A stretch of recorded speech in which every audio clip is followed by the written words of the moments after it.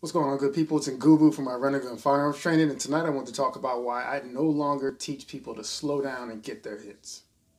All right, so first let me say that I'm not talking about issues with trigger finger discipline or muzzle awareness or anything that could cause a safety issue. That's completely different than what I'm talking about. I'm talking about fundamentals or techniques that will affect your marksmanship or ability to put rounds on target or whatever it is.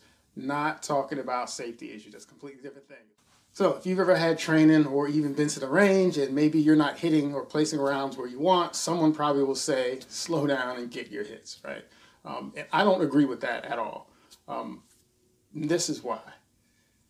Speed is not why, let's say, for example, someone is missing, right? They're not placing the rounds where they want. Maybe they're hitting low, left, or whatever. Speed is not why you're hitting low, left, or high. The issue is a fundamental that you're messing up consistently that's causing the result that you're getting. So instead of saying correct the speed when the speed isn't the issue, let's get to the root cause and figure out why you're missing, why those rounds are going left, high, low, and then fix that. So if, for example, you have issues with joint manipulation, then let's solidify our technique with joint manipulation. That way when you go fast, it doesn't affect you. If you're having issues with your maybe support side pressure with your grip or anything else, right? Let's fix that, since that's the actual reason why you missed and not because you went fast.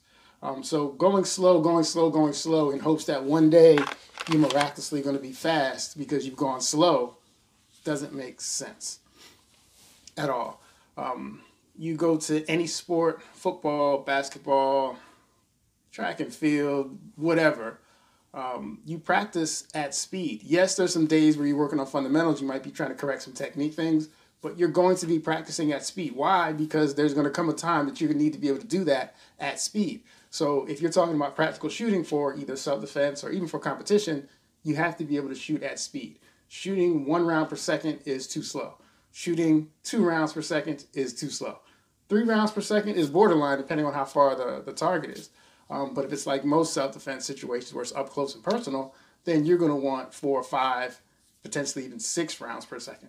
But if you've never shot that fast, or you're always going slow in hopes that one day you're going to speed up, you're going to be way out of your element if you ever have to shoot in that manner. So nope, I don't believe in that slow down to get your hits bullshit. Correct the fundamental that's causing you to miss, and you won't need to slow down. Either way, if you have any questions, don't forget to like, comment, subscribe. Go ahead and share this if it helps you out at all. And hit me in the comments if you have anything you want to talk about. Y'all be safe.